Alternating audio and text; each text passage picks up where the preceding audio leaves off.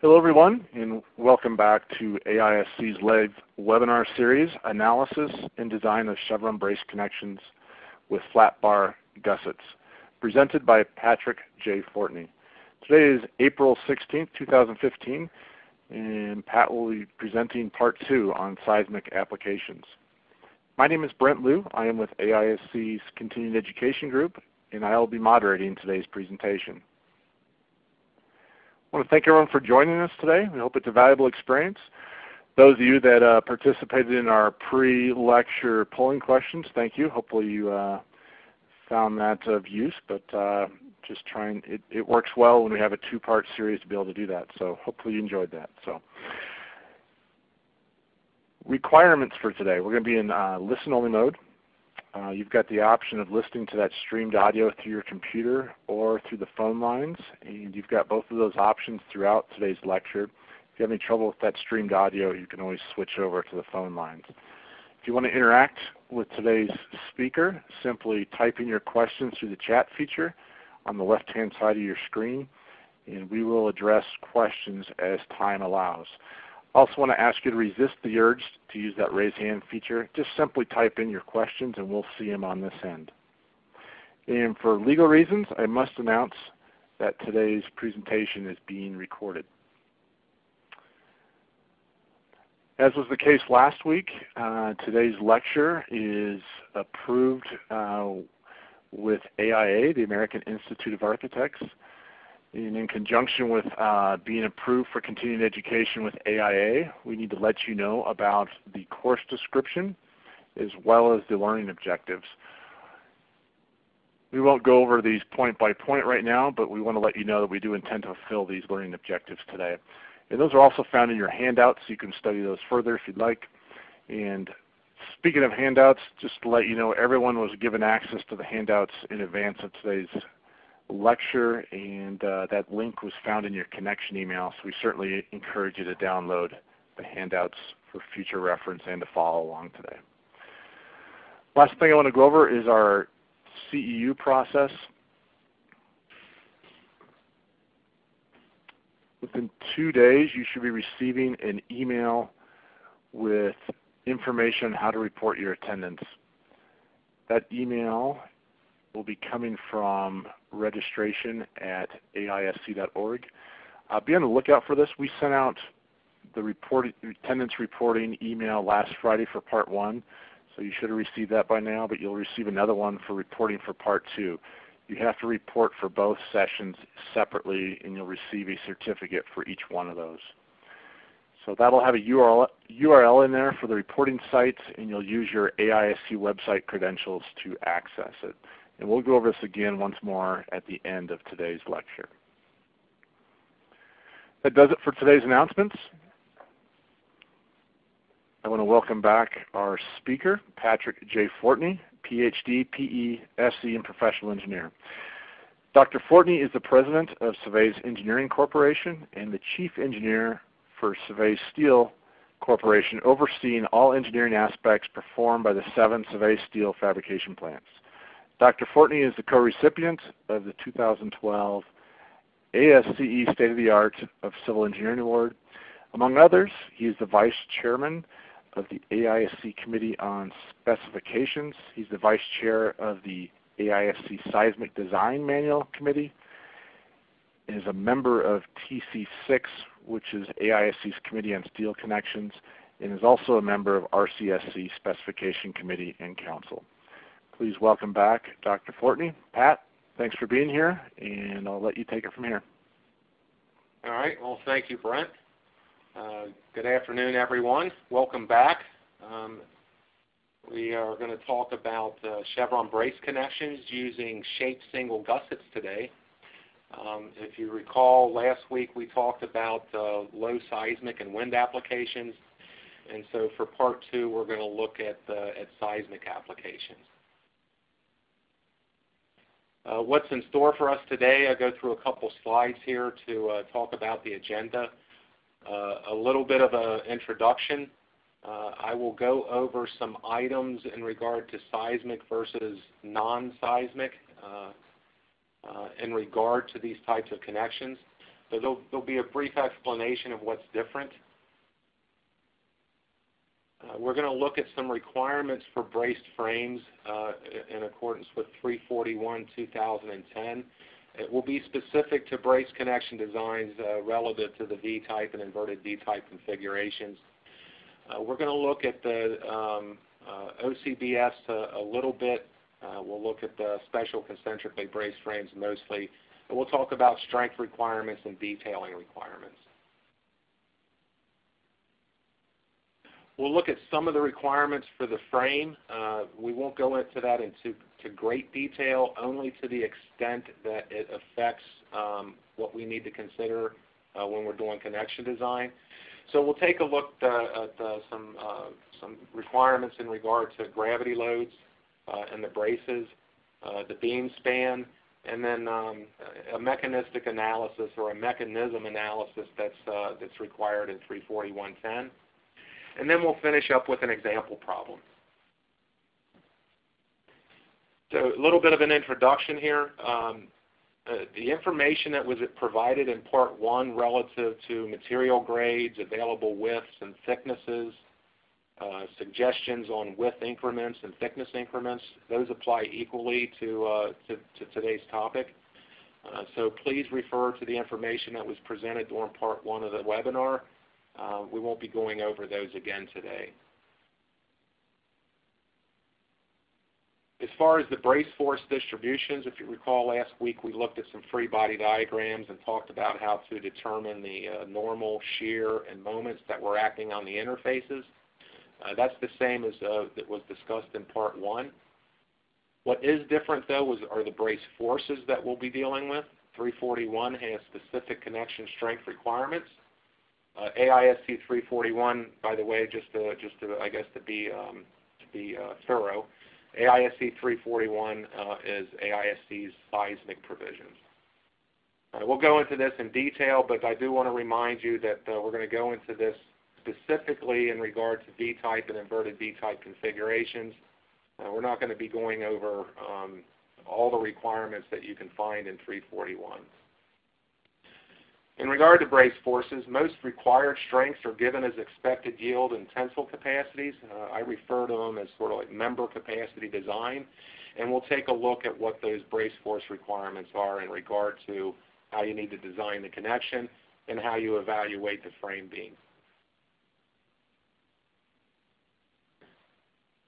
All right, so I mentioned that these were given as expected yield and tensile strengths. So in the upcoming slides, we're going to see some equations that have these parameters R sub y and R sub t. R sub y is used as a correction factor to capture the expected material yield strength, and R sub t is used as a correction factor to capture the expected material tensile strength. Table A 3.1 of AISC 341 provides RY and RT factors for various materials, and we'll look at that here in a slide or two.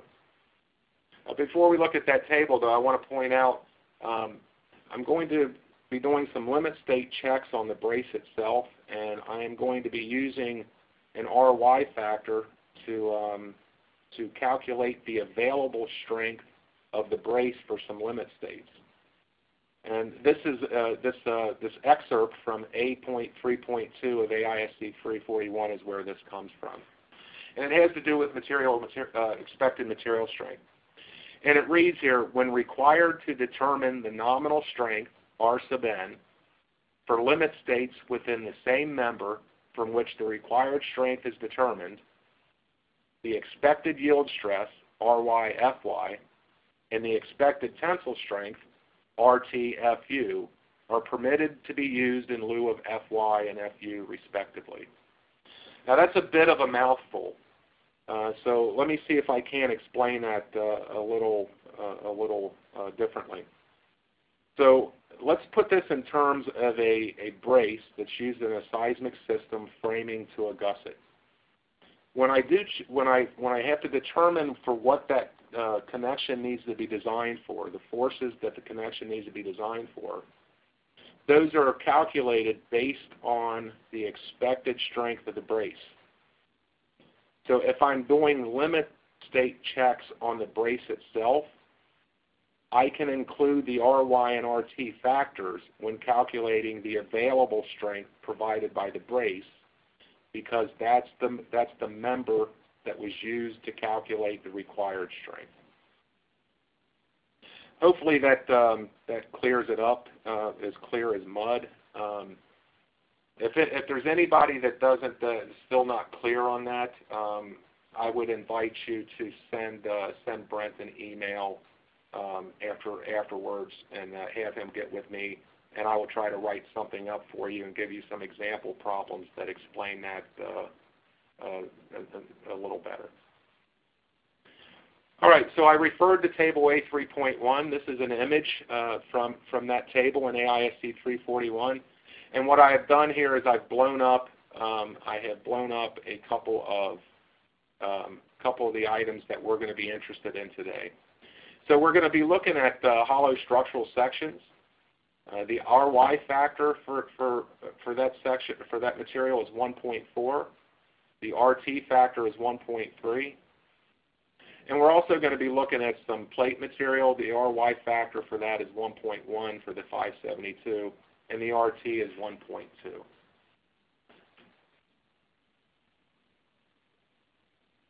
All right, so let's talk a little bit about what's different in today's topic relative to what we talked about last week.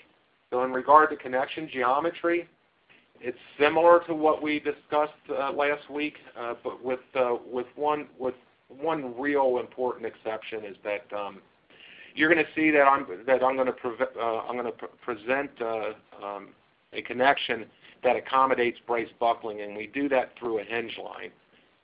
Some people refer to it as a fold line. It's more commonly referred to as 2T. If you have other ways of describing that, that's fine. But we're looking at basically a hinge line that will allow the gusset to bend unobstructed by the main members. And we're going to do this to accommodate brace buckling, and we'll look at it a little bit further.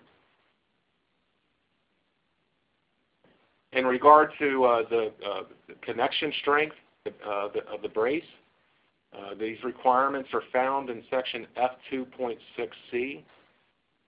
For the brace in tension, the connection has to be good for RY, FYAG. We also look at two different levels of compression, the expected buckling strength and then the expected post-buckling strength. The buckling strength is defined as 1.14 F crit AG.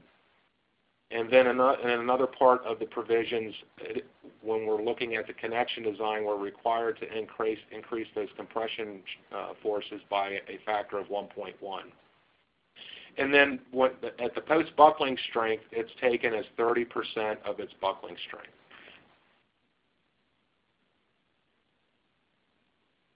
When you're calculating the buckling strength, it's important that you have an idea of what the end of brace to end of brace length is.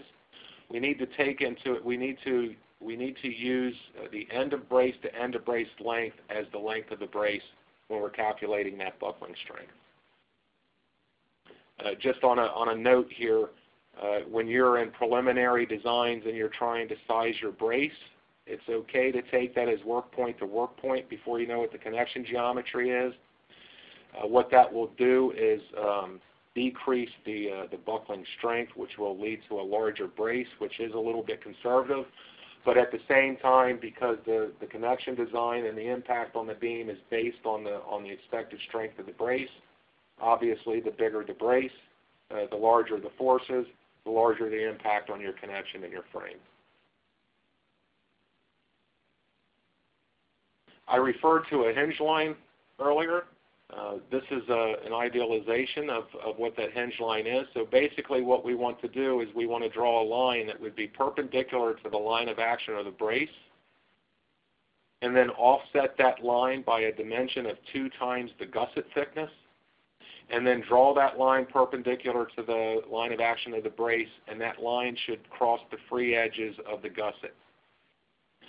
That would be a proper hinge line, and we do this in lieu of a flexural strength requirement.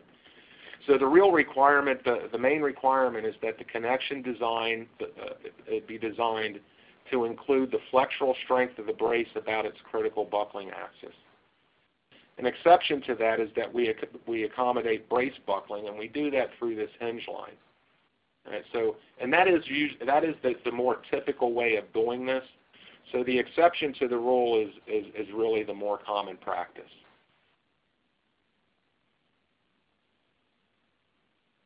We also have to check net section on this brace and the seismic provisions. The effective area of that net section has to be greater than equal to the gross area of the brace. And the yield strength, the Fy of that reinforcing material, has to be greater than or equal to the Fy of the brace. When we're sizing the welds for the attachment of this reinforcing plate, that has to be done based on the expected strength of the reinforcing plate, and it has to be done on each side of the reduced section.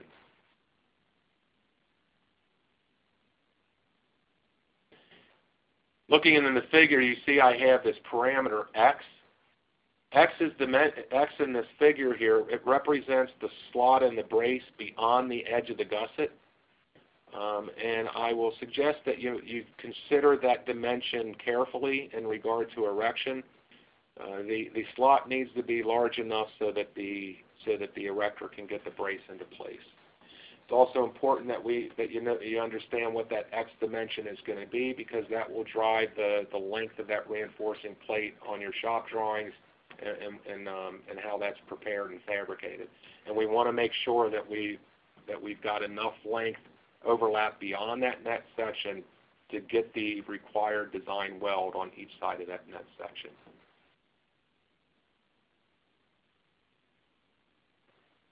There's also some requirements for protected zones in these special concentrically braced frames. A protected zone is basically a zone where we are expecting a lot of inelastic deformations to occur in the material. And so what we want to do is avoid having welded attachments in these areas that would create hot spots or stress concentrations that would change the expected behavior. For a special concentrically braced frame, the protected zones are the center 1/4 of the brace. It's not shown in this figure. When we go through the example problem, that actually will show up in the figure, so we'll see that in a sketch a little later on. Elements that connect the braces to the beams and the columns. So the gusset bin is used to connect the brace to the beam, so the gusset is a protected zone. And then there's a zone adjacent to the connection that's equal to the brace depth in the plane of buckling. Based on the geometry of this connection, this connection is designed such that the brace buckles out of plane. That brace dimension out of plane is B, and so we would have that protected zone would extend a distance B out from the connection.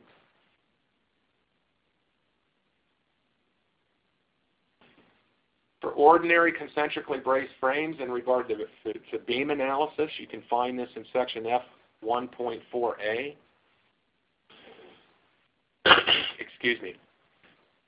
And it states that the required strength shall be determined, assuming that the braces provide no support of dead and live loads. So in other words, you cannot let your braces carry gravity load in the evaluation of your frame beams. The seismic load effect E. E is the parameter that you find in the load combinations in Chapter 2 of ASCE 7. They're determined as follows. The forces in the braces in tension are going to be assumed to be the least of the following. One is the expected tensile strength of the brace, RYFYAG. The other is the load effect based upon the amplified seismic load. I have omega naught here in parentheses. Basically what this is you take the results from your linear elastic analysis, and then you take them into the equations given in Chapter 12.4 of ASCE 7, seismic load combinations with overstrain, or then the maximum force that can be developed by the system. So what we're going to concentrate on today is the expected tensile strength of the brace. We won't really talk about options B or C here. For braces in compression, they're assumed to be equal to 30% of what the compression strength is. And there's really two different analyses that have to be performed. I have these two here in single parentheses because this is really a paraphrase. This is not a direct quote for 341. It's just a paraphrase. So the first load case in regard to your tension brace is going to be RY/FYAG. And then your compression brace is the force in that is going to be equal to its expected buckling strength. The second load case would be that the tension brace is going to be equal to its expected tensile strength, RY/FYAG. And then the compression brace is going to be taken as the post-buckling strength, which is 30% of its expected buckling strength.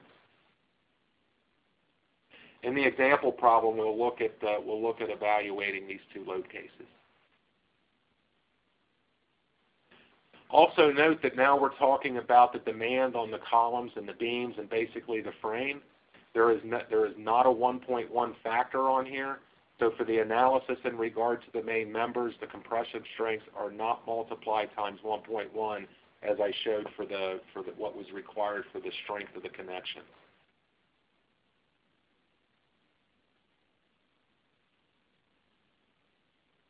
This is what's referred to in the agenda. I refer to a mechanistic analysis. It's these two load cases here that I'm referring to. And so if we look at sort of a representative frame here, so if you'll notice on this left figure here, I have the tension braces here at RY/FYAG, and the compression braces are loaded at its expected tensile strength. So that would, or expected compression strength. So that would be one load case that we'd have to chase through the frame. The second load case would be the same for the tension brace, the expected tensile strength. But then we'd look at the braces in a compression at its post-buckling strength. And these two results present different governing states depending on what you're looking at. So you have to evaluate both of these load cases. For special concentrically braced frames, if we're talking about these V and inverted V-type braces, you look at section F2.4b, it states that when beams are intersected by braces away from the beam-to-column connections. So what that is if you recall last week when we went through the introduction, I talked about what I call a two-story X-brace. This would be that intermediate level where we have a V-type configuration on top of the beam and an inverted V-type configuration on the bottom. The beams have to be continuous between the columns. I have had people suggest to me that to get rid of the Chevron effect, that we make the braces continuous and break the beam up, and so that the braces are continuous. That's not permitted in AISC 341. All right, so in other words, they cannot be discontinuous through that brace beam work point. The beams cannot. See F4.B or F4B for other requirements that aren't specific to this webinar. There's several more pieces of requirements in F2.4B that I did not mention here because they're not relative to the conversation. So if you're looking at designing a special concentrically braced frame using a Chevron configuration, make sure that you're familiar with that chapter F of AISC 341. All right, so that's a brief introduction into what we're doing here. Let's get into an example problem. In this example problem, I'm going to be using a shaped gusset. In this figure here, I'm showing a flat bar. But and there's no reason why you can't use a flat bar gusset in a seismic application. If you can make it work and the plate thicknesses and sizes and your welds you find to be economical, that's fine. From my experience, I've found that you typically need to shape those to increase that interface length, to increase your buckling area and things like that, so that you can make these plate thicknesses and welds more economical. All right, so we're going to look at a frame similar to the example problem that we went through last week. The one thing that I will point out is that the brace sizes have decreased a little bit, right? And so we're looking at these marker 1s are HSS 4x4 by 3/8. Marker 2s are HSS 5x5 by 3/8. Right, so we're going to take as a given here that this frame's been analyzed and designed as a special concentrically braced frame in accordance with the requirements in AISC 340-110.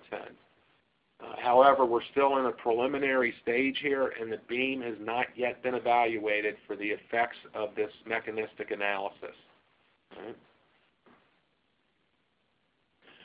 So what we're going to do is we're going to make all the appropriate limit state checks to verify that the connections that we'll show in the next couple of slides meet the requirements of AISC 340-110.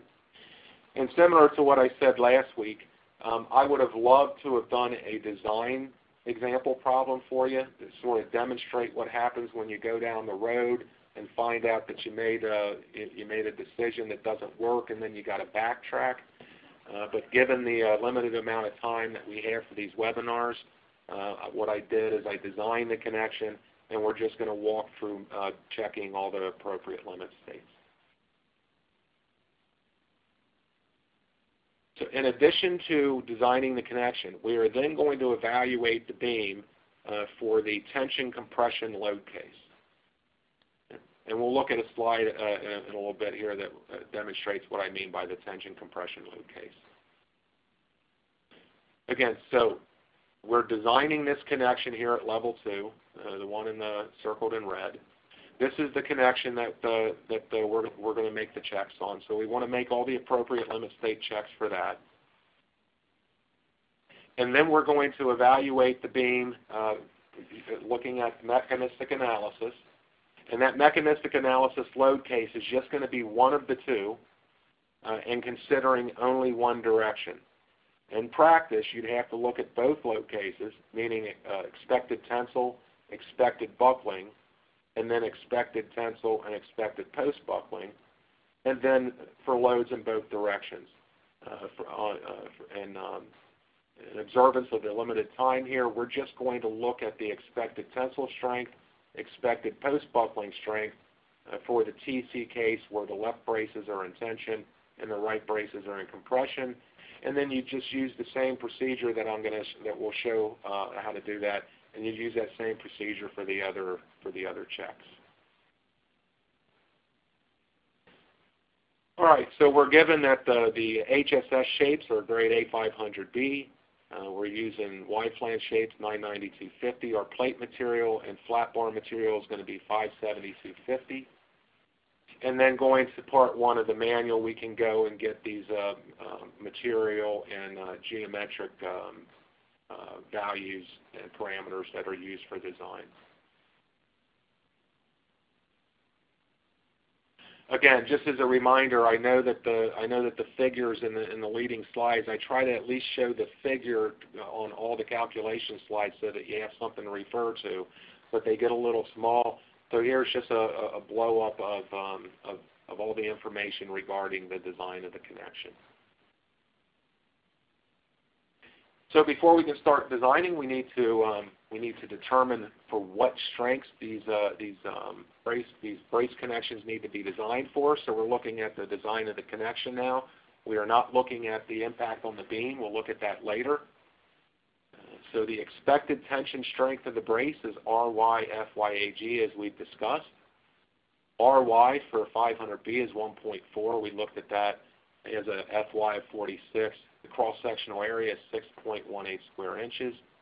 That gives us an expected tensile strength of 398 kips. To get that force into its components, brace 1 is a rise of 9 7/8 over 12.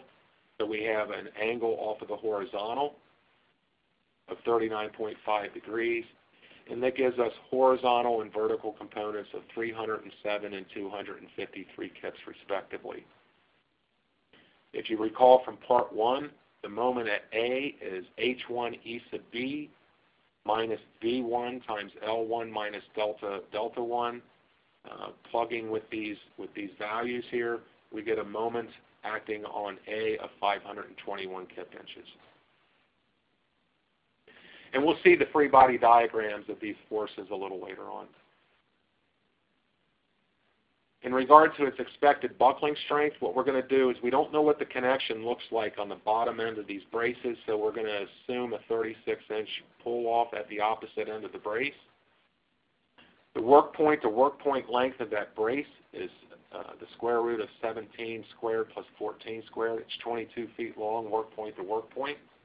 And so the end of brace to end of brace length, L1, is given as 22 times 12 minus these values. So I'm subtracting out the dimension from the work point to where the line of action of the brace crosses the flange, and then that pull-off dimension of 11.625. I'm subtracting out the 36-inch pull-off at the other end. That gives me a end of brace to end of brace length of 197 inches. As is typical of the KL over R value, we're using 1.0 for K. The R, for the radius of gyration for this brace, is 1.87. That gives us a KL over R of 105. We compare that to the 4.71 that we talked about these limit states last week of 118. That's greater than 105. And so we would use this equation to calculate the critical stress. To do that, we need to calculate the Euler strength. It's pi squared 29,000 over KL over R squared. That gives us 25.9. Now, when we're calculating the critical stress, we have to replace. Remember, this is the expected compression strength. So wherever Fy occurs, we have to include the Ry factor. So that's why this 1.4 is here and the 1.4 is there. That is the correction factor to get it to the expected strength. So we plug these values into this equation. We did a very similar calculation last week. The main difference here is that we're including the Ry factor, and we get 22.7. I'll also point out that be careful. I have to be honest. I have done this myself. Is I've gotten to what I've calculated my FE and my KL over R, and then I go to part table 422, and I pull out that critical stress value out of the table. Don't do that, because those values do not include the Ry factors. Because we're talking about connection design forces, we need to increase these buckling strengths by 1.1. So 1.1 times my expected buckling strength is 176 kips. I get the components of those forces. It's 136 and 112 kips respectively.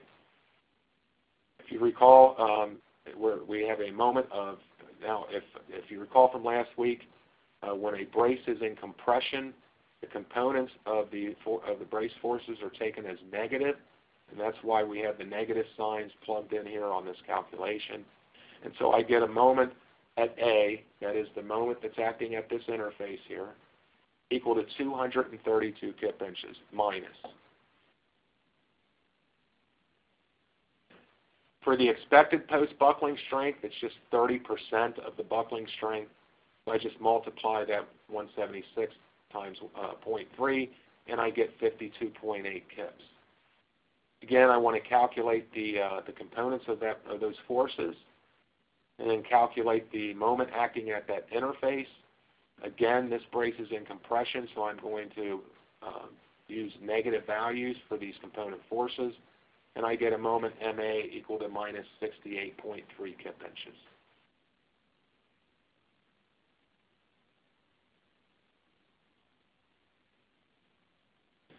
All right, so we know the forces that we're designing for here.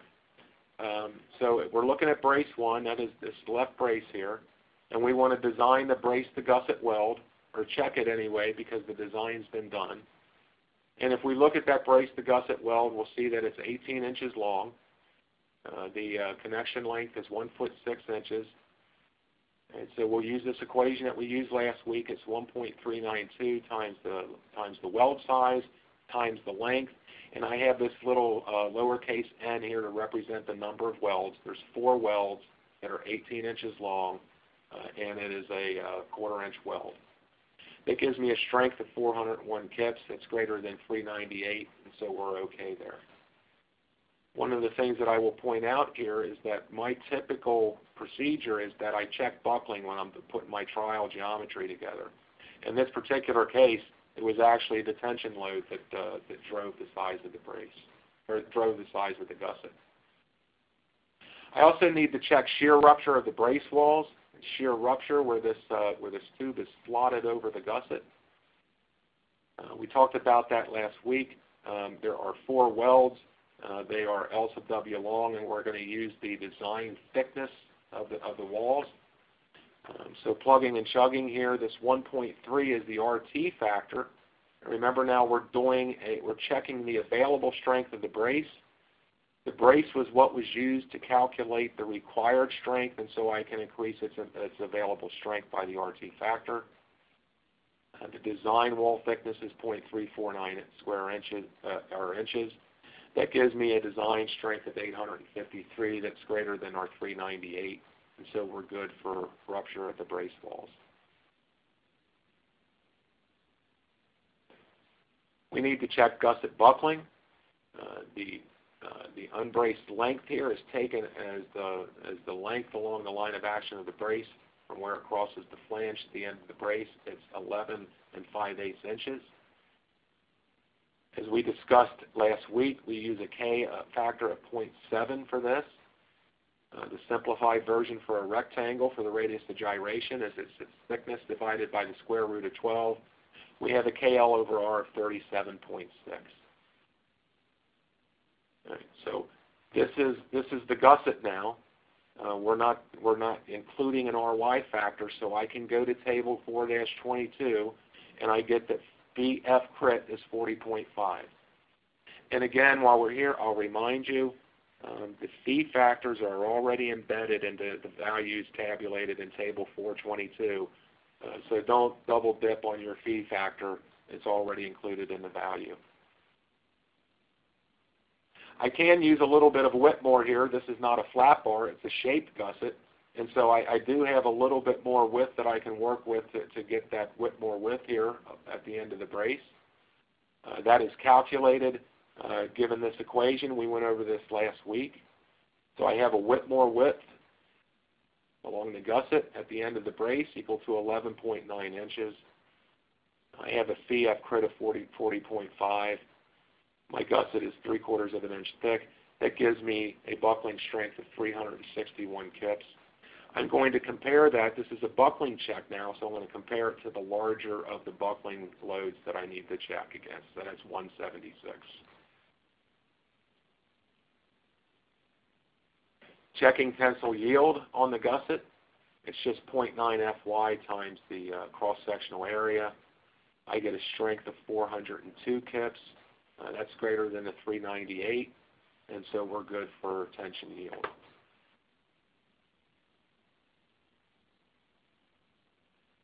I need to check net section rupture. So this is a little bit different than what we did last week because there's now a plate on this, so we don't just have the HSS shape.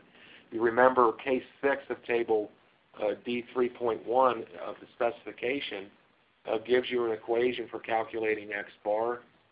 You can't use that because we've added to the geometry here, so we have to calculate X bar.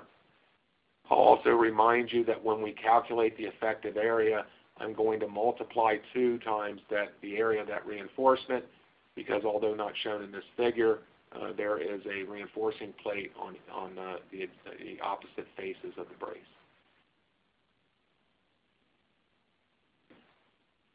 I'm simplifying the calculation of X bar here using the rectangles. I don't want to get too complicated trying to take into consideration the radii on these members. And so I've provided a figure here that gives all of our D values, or Y prime values, if you will. And so just plugging and chugging, this is the summation of AY for the reinforcing plate, This is the summation of AIYI for the horizontal section of the brace, and this is the summation of AIYI for the two vertical legs. I get an X bar of 1.64 inches, and so plug that into my U, which is defined as 1 minus X bar over L. If you recall from the figure, that connection length is 18 inches, and so I get a shear lag factor of 0.909.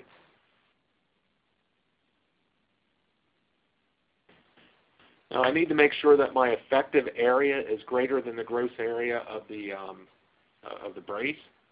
And so I'm going to calculate the net area of the brace. It's the gross area minus 2 times 0.375.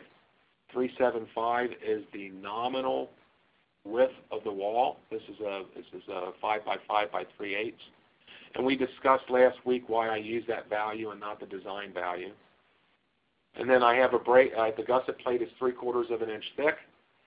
I add an eighth of that. To account for make ease of the brace sliding over the gusset. That gives me a brace area, net area 5.52 square inches. Each reinforcing plate is 2 1/4 by 3/8. I have 2 of those plates. So if I sum up those 2 areas, account for my shear lag, which we calculated, that gives me an effective area of 6.55 inches squared, which is greater than the gross area of the brace, so we're good there. I also note, I don't have this shown on the slide, but the plate material that we're using for this is grade 50, which is greater than the 46 KSI FY for the brace, so we also satisfy that requirement of 341.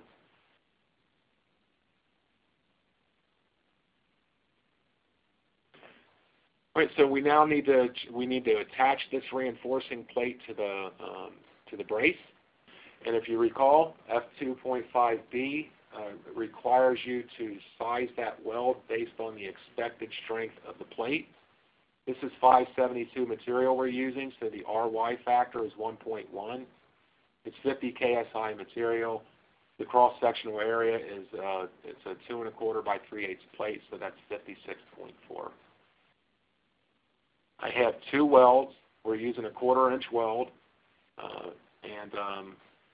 so I get 55.6 kips. That's greater than 46.4, so we're okay. I am going to jump back one slide here real quick. I forgot to make a point. One of the things that you want to ensure is you want to go and check and make sure what the workable flat on these HSS shapes are, to make sure that you have room for the plate to sit flushly on the wall, and also so that you have enough flat left to be able to make the weld on both sides. So make sure that you take that in consideration when you do that. Pat? Yes, sir. Before you move on, there's another question on this slide. Can you clarify or maybe repeat, when calculating A sub n, why are we adding the additional 1/8 inch shown here? Okay, so we're making a slot in the tube. So this is actually the width of the slot. This 0.75 plus 1.25 is the width of the slot. The gusset is 3/4 of an inch thick, and so we need to slide that. That slotted brace over the gusset. If we make that slot 3/4 inch and we got a 3/4 inch plate, if this thing is overrolled a little bit or the slot is undercut a little bit, the erector is just going to have a heck of a time getting that thing over, getting it over the gusset. So we increase the width of the slot by 1/8 of an inch to allow for that. And ideally, what will happen then is when the attachment of the brace to the gusset occurs, they'll center the gusset in that slot, and you'll have a 1/16 inch gap on each side of the brace. That's ideally.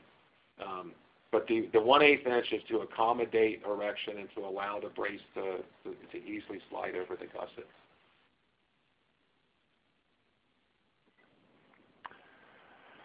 Okay, and then one other question in terms of the gusset plate. I'm going to go to the next slide. Okay. The question is is there a recommended length or recommended maximum length of a free edge of that gusset plate? There is not. So especially on something like this, and in fact, in the 2005 version of the seismic design manual, there was some discussion and an example problem on how to calculate the buckling on the free edge. That has been withdrawn in the 2010 specifications. Although I will point this out, so I would say no. It's really a non-issue. With these types of braces, it's so easy to get this 2T dimension and keep this connection compact that free edge length is usually insignificantly longer than the unbraced length along the work point. But if someone is interested in that, if you have I would say, a uncommonly shaped gusset that you would be worried about that, in one of the appendices of the new seismic or the new vertical brace design guide, and I think it's Appendix C, but don't quote me, but one of the appendices talks about how to evaluate free edge buckling if you're interested in doing that. Okay, thanks, Pat. Do you remember where we were? I want to say...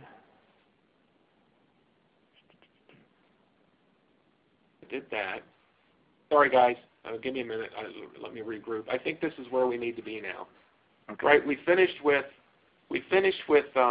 attaching the reinforcing plate, and so we're continuing here.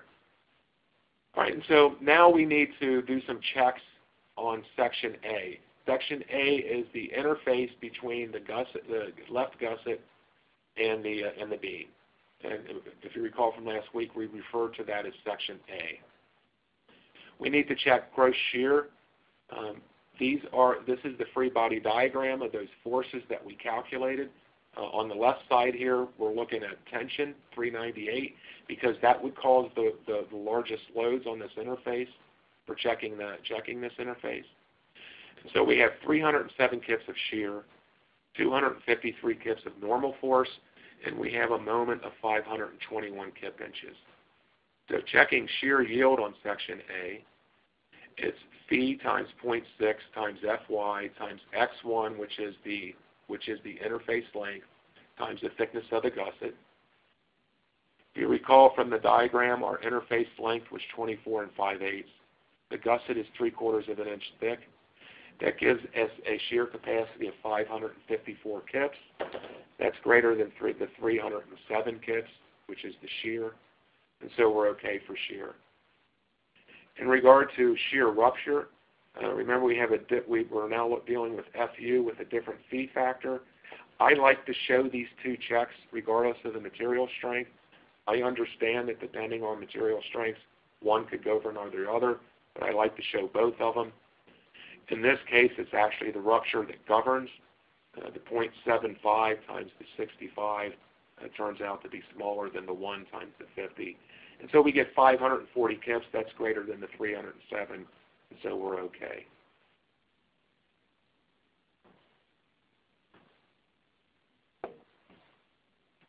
Looking at tension yielding, we have a tension force of 253 kips.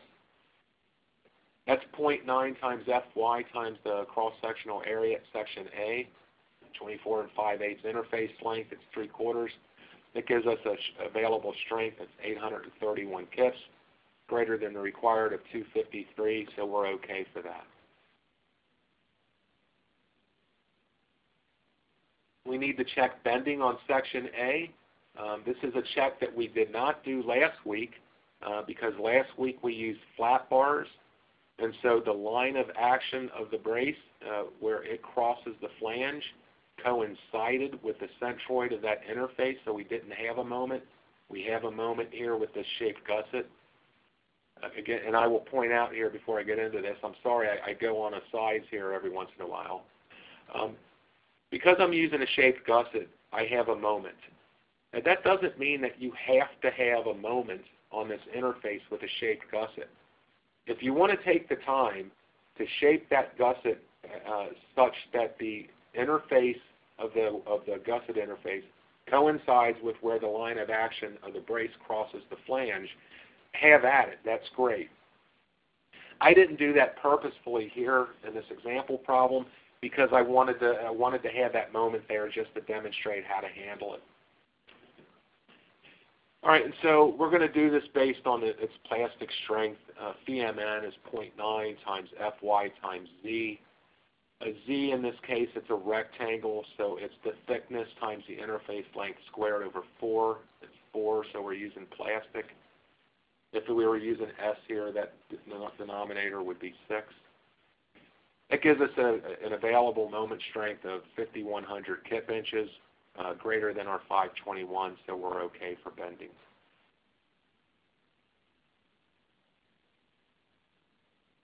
We need to attach that gusset with a weld, and so we need to check that gusset to beam weld. Again, I'm summarizing what the forces and moments are here. Because of this moment, we are going to calculate an equivalent normal force. The normal force due to the component of the brace is 253. That's the 253 in this calculation. This is 4m over L. We discussed 4m over L last week. That is basically, it's 2 times the couple that would be associated with this moment. The couple is 2m over L. We're going to multiply that times 2. Again, in appendix, I believe it's B of the design guide 29, there's a nice little figure that talks about that 4m over L. So I sum up the equivalent normal force from my moment plus the vertical component of the brace force. It gives me a total normal force of 338 kips. My resultant force then is the square root of the sum of the squares of the total normal force and the shear. That gives me a resultant of 457 kips. The angle from the longitudinal axis of the brace to the line of action of that resultant force is the arctangent of the normal force over the shear, gives me 47.8. And so my directional strength increase then is 1.32.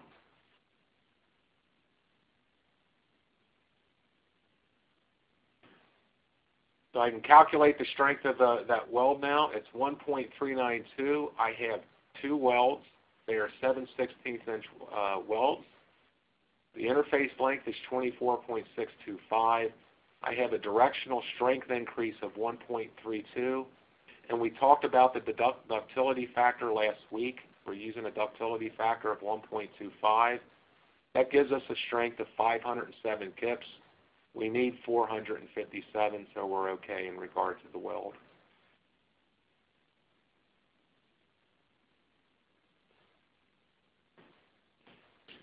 All right, so that takes us now to brace 2. And so if you don't mind, what I'm going to do here is I am going to skip to where we're to the evaluation of the beam to make sure that we get through that. And then if there's enough time, then we'll come back to and look at the calculations for brace 2.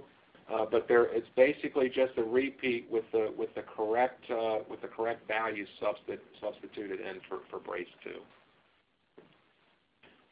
And while I'm looking for this, Brent, I don't mean to put you on the spot, but while I'm looking for this, if you've got a question that could be answered right now, I'm glad to do that. Yeah, you bet. We've got a couple questions here. So let's go to slide, you're going to go to 77. So I'm going to go back to slide 57. Okay.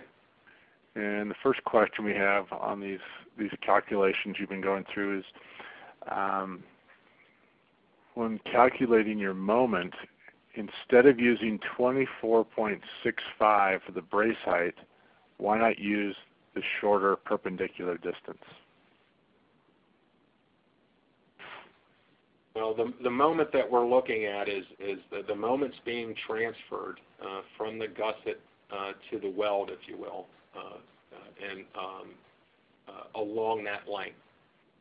So the bending strength where that moment is being transferred is over that section of the plate. And so I'm using 24.625 because that is the actual section that's being used to transfer the moment. It would be really conservative to use any other length there. Okay. And then the next question, still on this slide here, does the gusset bending need to be checked with axial load? Does the gusset bending need to be checked with axial load? And I'm assuming that question is should there be a bending axial load interaction check? I believe that's the question. And I would say no. You could do that check if you wanted, but for this particular application, I would say that check is unnecessary. Okay. All right, I'll move us back up to 77. Yeah, let's go to the detailing thing here. Yeah, before I get into the beam. So when we went over the brace 1 calculations, that was all strength stuff. And in seismic design, in 341, there are provisions depending on the type of system you're using. There's strength requirements, but there's also detailing requirements to ensure the ductility that you're going to get justifying that R factor that you used. So I wanted to make sure that I covered the detailing. I mentioned that we were going to accommodate brace buckling by providing this hinge line. And so let's check that. At brace 1 here, I provided the dimensions here for brace 1 and brace 2. My required distance here would be 2 times the thickness of the gusset. It's a 3/4 inch gusset on brace 1. So I would need this distance to be 1.5 inches. I've got 3 3/4, so I'm clearly good there. Brace 2, I have 3 7/16 inches. It's a 7/8 gusset here, and so it's 2 times 7/8, 1.75. I've actually got about 3.4 inches here, so I'm larger than the 1.75. So I'm good in regard to providing that hinge line. And so it sort of begs the question, someone could ask, well, go back here. If you only need 1.5 inches, why are you providing 3.75? Well, I'm going to tell you, it was not my goal to provide 3.75. It was not my goal to provide 3.4 here on brace 2. But it was my goal to make sure that I had something a little larger than 2T. And so I will make this statement that I think we need to look at the 2T as it being really a minimum clearance. And you really don't want anything less than 2T. And in fact, I believe the oldest Donnie stuff was talking about 3T, 4T, and made a recommendation of 2T min. And so I like to think of 2T as a minimum clearance, and I like to provide a little bit more than that to allow for any fabrication and erection tolerances. So I think it's a good idea to provide a pull-off that's going to allow for those tolerances. Now, it doesn't have to be as large as the allowance that I provided here with this particular geometry, but just keep that in mind when you're doing that.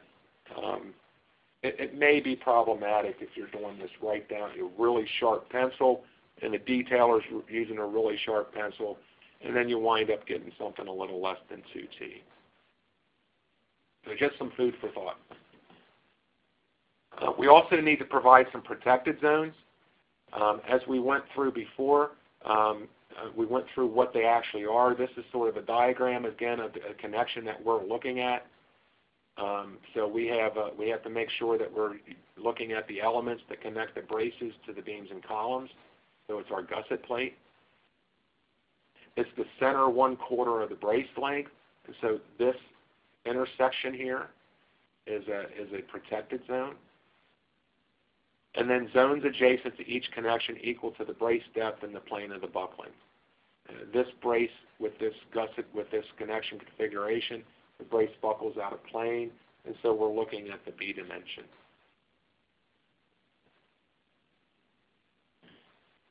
Just as an aside here, doesn't really have anything to do with the engineering, but when you're dealing with seismic systems, and I'll make this statement not just for this type of connection, but for all connections and members and seismic applications. We need to make sure that we clearly identify these protected zones on the structural drawings, any engineering sketches that are prepared by the connection designer, whether it's the engineer of record designing those connections or it's or a delegated connection designer. They need to be shown on the shop drawings, and they need to be shown on the erection drawings. Okay, let's take a look at the beam loading. We are going to do the TC case where the tension brace is at its expected tensile strength, and the compression brace is at its post-buckling. I have missed a 0.3 factor on this because we're at post-buckling. We should multiply that times 0.3. I've made a note of that on this slide, on the next slide. So on slide 81 and slide 80, if you could write in that 0.3 there for you, because we're talking about post-buckling.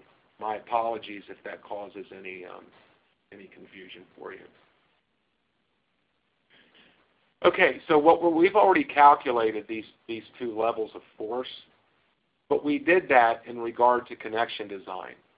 Right, so the compression load that we're going to look at, we're going to take and divide those by 1.1 because there is no increase in that force when we're doing this analysis of the beam. All right, again, as a reminder, our expected tensile strength is 398, and here are our horizontal and vertical components of that tension force. The moment that we have is 521 kip inches. For the brace and compression, we're at the expected post-buckling strength. We're going to take those values that we calculated for connection design and divide them by 1.1. And so now here are our horizontal and vertical components. And then using these components, we're going to calculate the moment acting on section B. It's 54.6 kip inches. Also, I'll remind you again, with the convention that we use to derive these equations, because the brace is in compression, the components here are negative.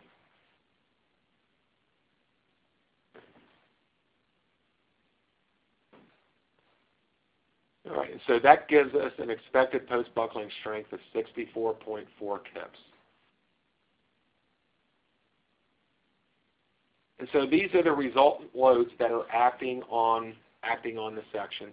And note that I have these resultant forces acting at the centroid of the interfaces. And it was given in the problem statement that we're going to include the gravity load when we look at the effect on the beam. All right, so I'll come back a slide again here. So we will use these resultant forces, specifically these normal forces, when we do our web yielding web crippling checks. But when we're looking at the shear and bending distribution along the length of the beam, we want to use resultant forces and moments because it's very it may be conservative to use the resultant loads from the hundreds of these things that I've looked at. It's typically really conservative in regard to moment or bending demand on the beam, not so much in regard to shear, but it's conservative either way. And so what I've done is I've taken those distributed loads and I've simplified them to the net loads. and this is what how our beam is loaded. So outside of the connection regions, we have the gravity load of 1.8 kips per foot. Over X1, or the interface for brace 1, we have 125 kip feet acting downward. Over the interface of brace 2, we have 27.2 kips per foot acting upward. Just to be thorough, I got this 1.8 kips per foot that's acting over that little ½ inch in between the interfaces. And then these are the resultants of the two moments. There's two moments acting here. One of the moments is the horizontal force, or the shear force acting on the flange of the beam, times E sub B. And then the additional moment is the moment that we have at the interface due to the connection geometry. And these are the resultant loads here. And so I'm going to evaluate this beam as if it's simply supported, honoring the boundary conditions that are typically assumed for a braced frame, idealized as pin-connected members. I can generate the shear and moment diagrams based on this now, and I find that I have a maximum required shear of 168 kips. I have a maximum required moment of 1,700 kip feet. Both the maximum shear and the maximum moment occur within the connection region.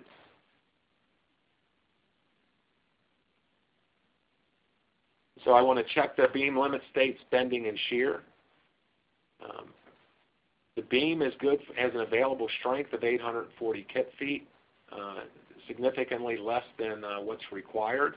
Okay, recall that this is a mechanistic analysis, and it was said in the problem statement that we are still in preliminary stages of design for the frame, and so we still needed to do this mechanistic analysis, and this is what we're finding.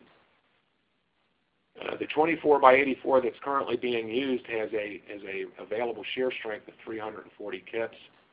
We only need 168, so we're good for shear. We're not good for moment. Before we go on to the moment, though, we need to size the beam to satisfy that bending requirement. But before we do, let's go ahead and check. The other limit states on the beam. So we need to look at web yielding. We talked about this equation last week. We had a force of 253 kips. That is, we get a design strength of 422 kips. And so we're good for the limit state of web local yielding.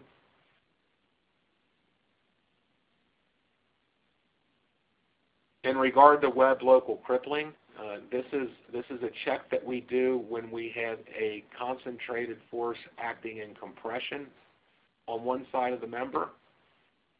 The compression force is 47.2. So we plug and chug on this, and we get 340 kips of strength. Only need 47.2. We're good.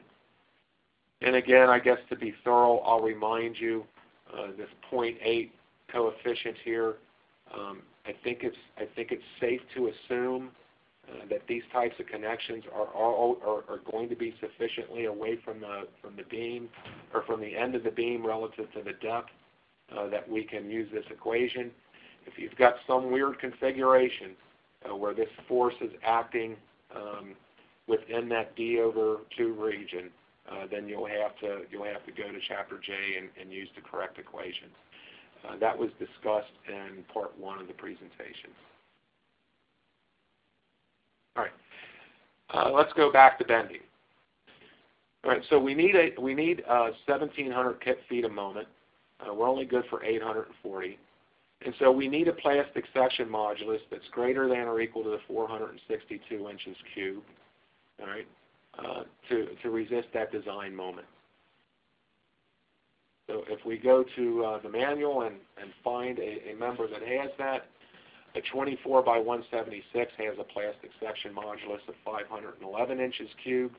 That's greater than the 462 that we need. So we can use a 24 by 176. However, we did change the geometry of the connection slightly. With the 24 by 84, it was 24.1 inches deep. This 24 by 176 is 25.2 inches deep. It's 1.1 inches deeper than what our connection design was done for. This gives an increase in E sub B of about 0.55 inches. So this would create a modest change in your force distribution and your pull-off, and then obviously in your beam shear and moment. And so you really need to go back with an iteration and check this again. But given that's why I chose a 24. I tried to stay with the same depth so that I wasn't changing the geometry of the connection drastically.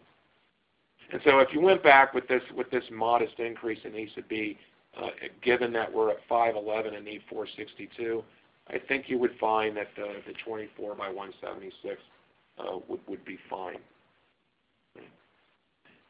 And so if we look at the result here, then if we take a look, go back to our moment diagram, we're not going to look at the shear, same depth, thicker web. So we know that we're more than good now for shear and web crippling and web yielding. We just need to look at the moment now. With the 24 by 176, it's good for 1920 kip feet. We only need 1732, so we're going to select the 24 by 176. All right. With that being done, then we've come to the end. There's technically I have about 3 minutes left. Certainly not enough time to go back and look at the calculations for the connection on brace 2. But I think covering what we did in brace 1 does that sufficiently. So I am going to say thank you for your time. Appreciate you joining in, and turn it over to Brent to see if we've got any questions or anything else that we have to that we want to talk about. Okay, thank you, Pat. The first question, can we go to slide 79, please?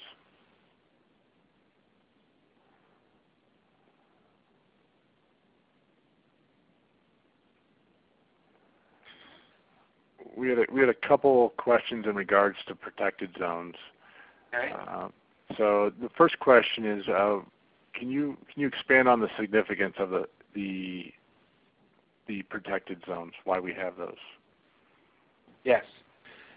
All right. So when we have systems where I'll back up a little bit. If you look in through the provisions at the beginning of each system chapter, there's a little description in there about the scope and the system analysis, and it describes whether or not we expect the system to accommodate minimal inelastic deformations or large inelastic deformations, and then it goes on to identify the members that are assumed to go through those inelastic deformations. So when we have systems that are expected to experience significant inelastic deformations, which is in special systems, then we want to protect the material that's going to be going through that significant inelastic deformation. And so we don't want to make any weld attachments or shoot headed studs onto things, or weld erection aids in areas, because that welding creates heat affected zones, creates redistribution and stresses, potential hot spots where it may jeopardize or degrade the ability of that material to accommodate that inelastic deformation. Okay. So the materials expecting to do that, that's why we call them protected zones. Okay, and then a related question then is, are connections to the brace acceptable outside the protected regions?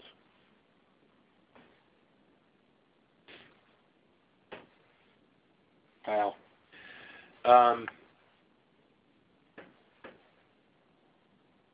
That's in regard to protected zones, yeah, sure. But let's think about what's happening here, and especially in a special concentrically braced frame. We're wanting these braces to do a lot of work. In fact, them buckling and going through large rotations in buckling is a very desirable behavior. So we would want not to do anything that would jeopardize the performance of the system. So let's be careful about what we're going to attach to these braces outside of the protected zone. But technically, if you wanted to weld something onto the brace outside of the protected zone, there's nothing in 341 that would stop you from doing that.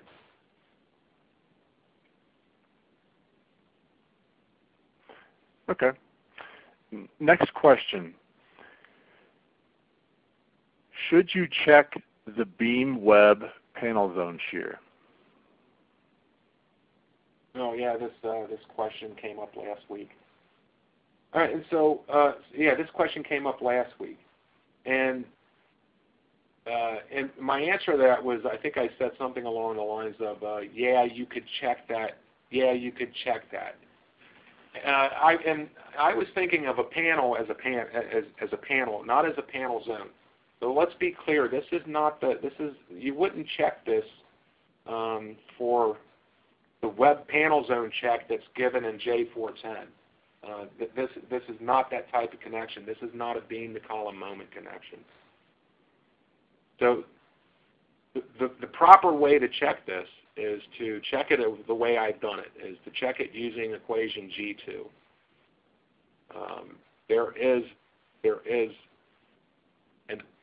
There's another check, and I believe it's section J42, that J4 covers elements of members and connecting elements, and there is a shear check in there that has a phi factor of 1.0 and does not have the C sub V factor.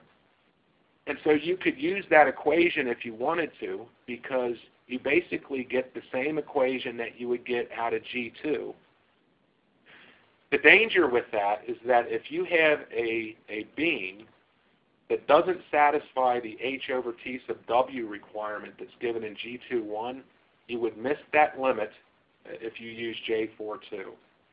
And so I would strongly encourage you to not use that. The proper way to check shear here, and even within the connection region, which is referred to as a panel, the proper way to do that is to determine what is the shear within the connection region and check the beam shear strength, because this is a through member shear that we're dealing with here.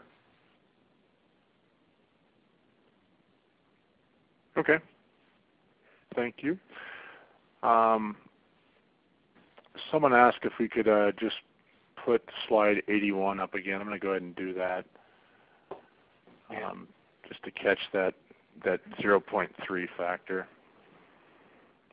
Thank you. And my apologies, folks. Also remember that the 0.3 factor is missing on slide 80 also.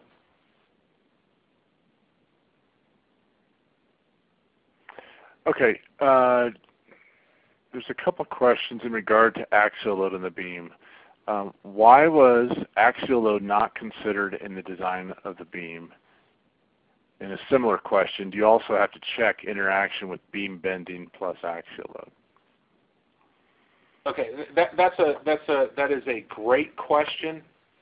It's a complicated question, and I'm gonna Brent, you're gonna have to, Brent and the folks participating here, you're gonna have to hear me out here. You're gonna have to give me a few minutes here to address this properly.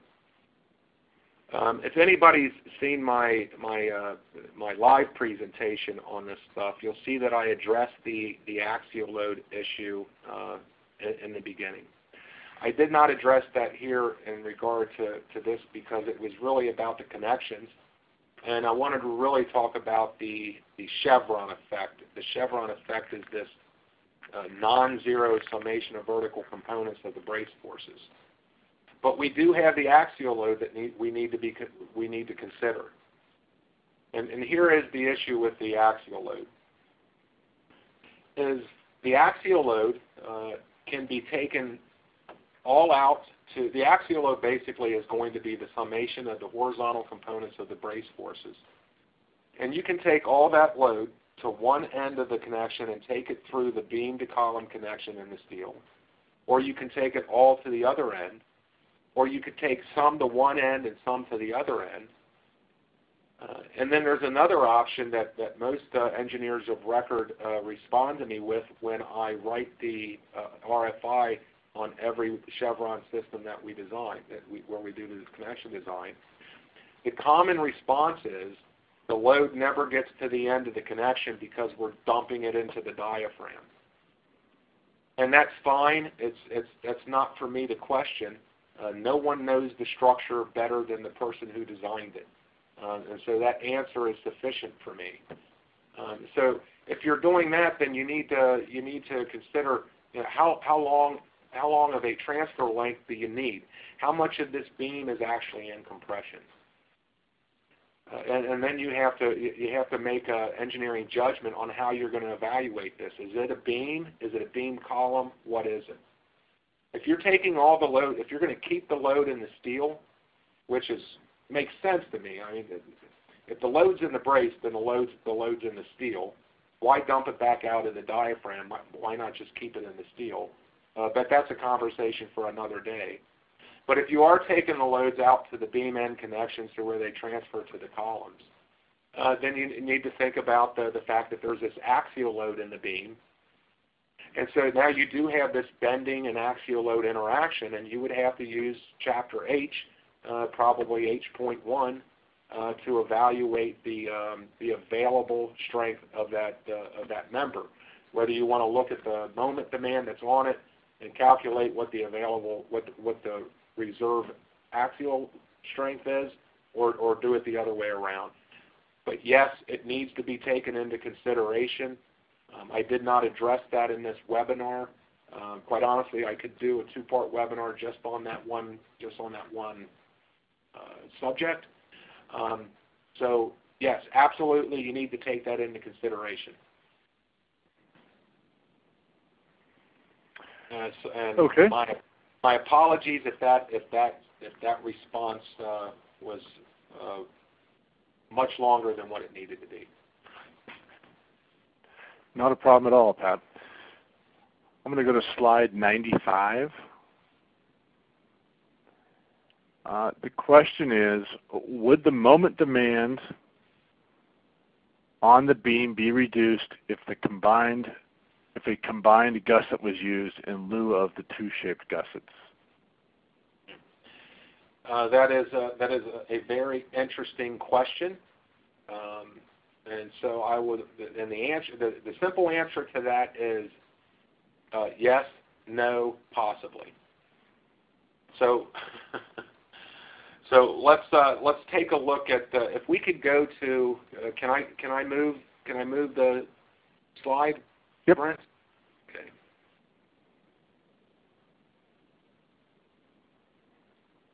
So let's take a look at this loading diagram here. Looking at this loading diagram, you would not know whether there was a combined gusset acting on this beam or individual gussets. Now, someone who does this a lot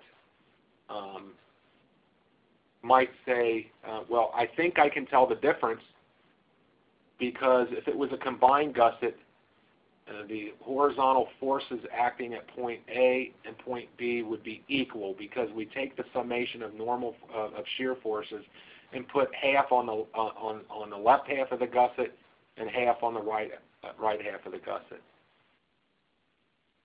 The moment is converted to an equivalent normal force just the way we always do. But what we do is we put the couple of that moment and put the forces associated with that couple on point A and point B if it's a combined gusset. And so just because of the numbers or the magnitudes, you can sort of tell if you do this a lot.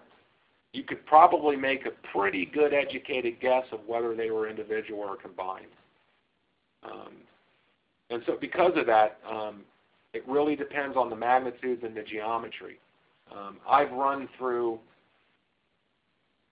without exaggerating, I don't know, dozens of scenarios evaluating this very question myself, and have found that in certain cases, and this is empirical, I have not derived a first principle equation that proved it one way or another. I've just done test cases, and have found that in some cases there's really no difference in regard to the demand on the beam.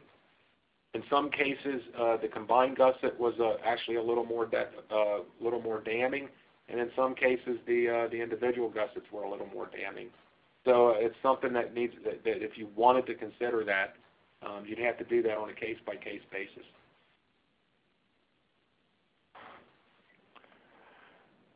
Okay. Next question.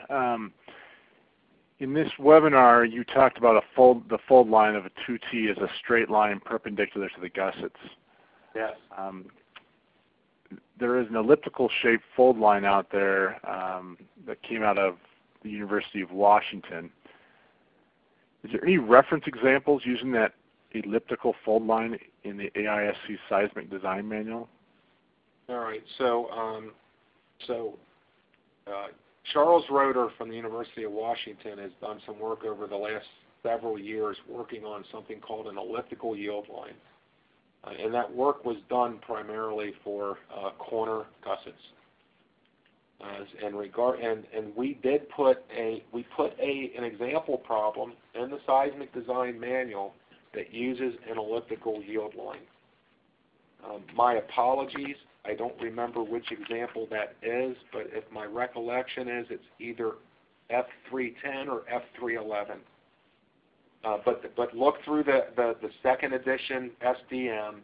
There is an example problem of how to use an elliptical yield line in a corner gusset. Yeah, Pat. That's example 5.3.11. Ha! Oh, I got a good memory. Yeah. Okay. All right, there you go. Thank you. And a follow-up question, do you believe there's a cost savings in using that elliptical fold line?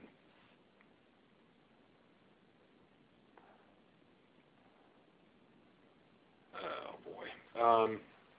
Well, all I can tell you is what I think.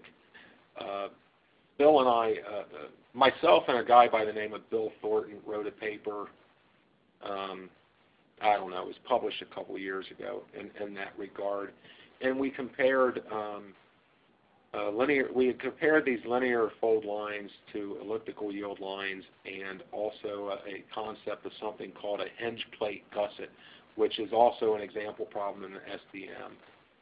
And in that, we basically concluded that if we wanted to use a linear fold line and say use a 10-degree spread on for your Whitmore, that would make the connection very compact, and probably we could get it just as compact, if not more compact, than using the elliptical yield line. Another option, which I've had all of my estimators estimate independently, and I've taken the average. If you use the hinge plate concept that is shown in the seismic design manual, you can get them even more compact. And so I have to say that I do not believe, it's more than believe, I kind of know that using an elliptical yield line is not any more cost effective than being creative with your connection geometry using a linear yield line. And I'll follow that up with the stuff that Charles did was really cool. I mean, it was really cool stuff. So I'm not saying, I think it's great stuff. Absolutely, it's an option. Take a look at it. But in regard to the economy, I don't think it does anything for you.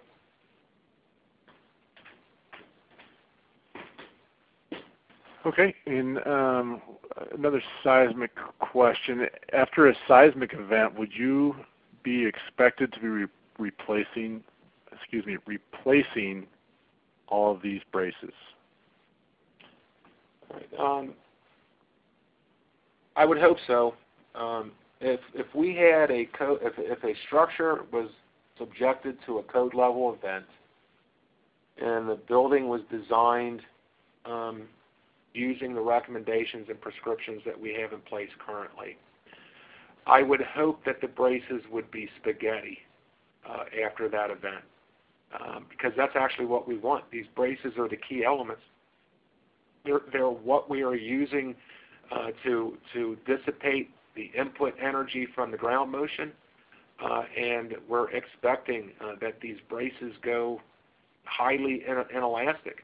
If you look at the lead-in to the special concentrically braced frame system in 341, it specifically identifies that we expect significant inelastic deformations in the system, and identifies the brace as being the member that we expect that inelastic deformation to be accommodated.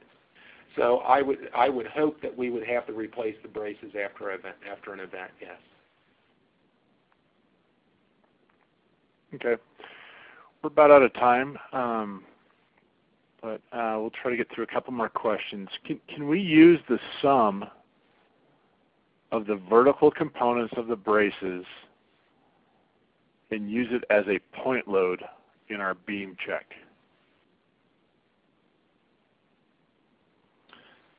Okay,